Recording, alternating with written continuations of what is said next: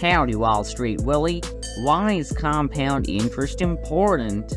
Compound interest can be your friend or your enemy depending on whether you are investing or borrowing. It is crucial for investing and building wealth because your money grows faster over time. The earlier you start investing, the exponentially more money you'll have as your money has more time to grow. If you started investing at age 40 and invested $100 per month into the stock market, you would have $77,000 by the time you're 60.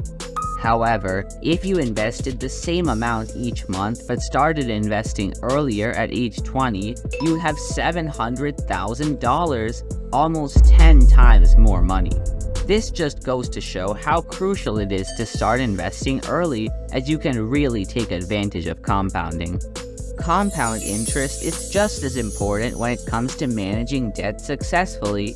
It works against you when you borrow, since you accrue compound interest on any money you haven't paid back within the stated time period. Credit card companies charge compound interest on your unpaid balance, making it skyrocket and way harder to pay off in full. I've heard about the Rule of 72. How does it relate to compound interest?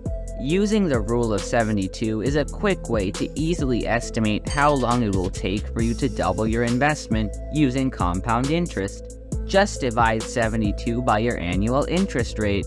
For example, if your investment earns 11% interest, it would take about 6.5 years to double your money. What's better, starting early or saving up and investing more? That's a great question, Super Cooper. Watch the video on your screen to find out. Thank you very much, Wall Street Willie. You're welcome, Super Cooper. Remember, finance is your friend.